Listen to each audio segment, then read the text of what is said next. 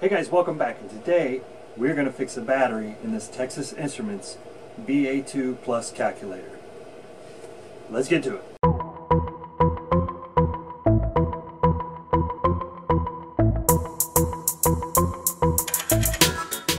Okay guys, we're going to change the battery in this Texas Instruments BA2 Plus calculator. If you look at when you turn it on, the zeros are pretty faint, so we're going to attempt to fix this by changing the battery.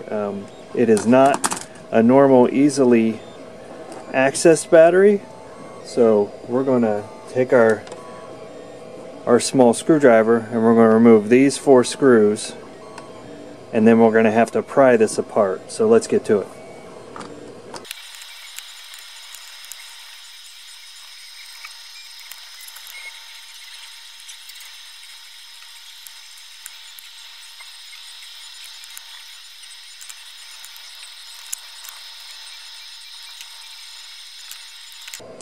Okay guys, this screw right here is stripped, so I'm going to reach for another screwdriver, see if we can get that out.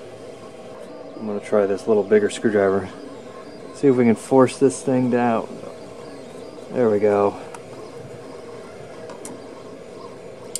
So you're probably going to want to use a screwdriver about that size to prevent stripping screws. Now we need to basically get in between right here and pry this apart.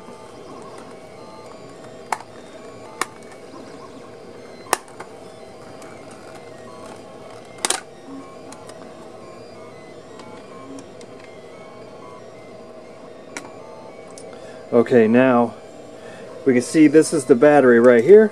We're going to have to remove these 2 screws to get the battery out.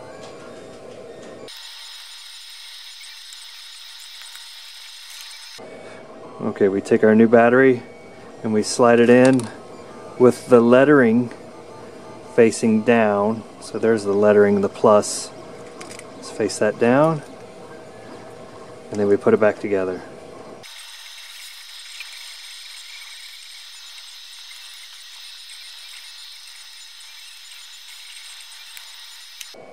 Okay, now that we have the battery back in place, we take the back, place it down, and snap it back into place.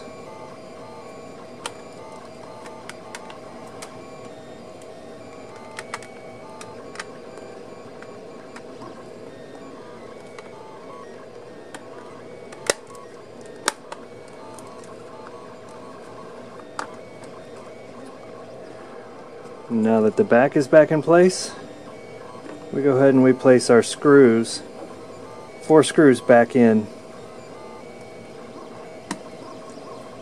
And they're all the same size, so it's okay if you get them mixed up to where they were.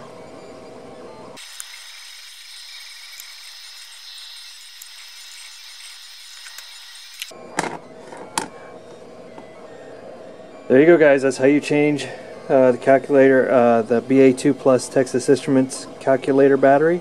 For reference, that's a 2032 battery. You can pick those up on an Amazon link down below.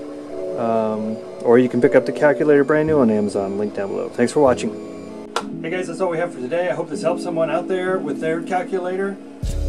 Thanks for watching. We will see you next time.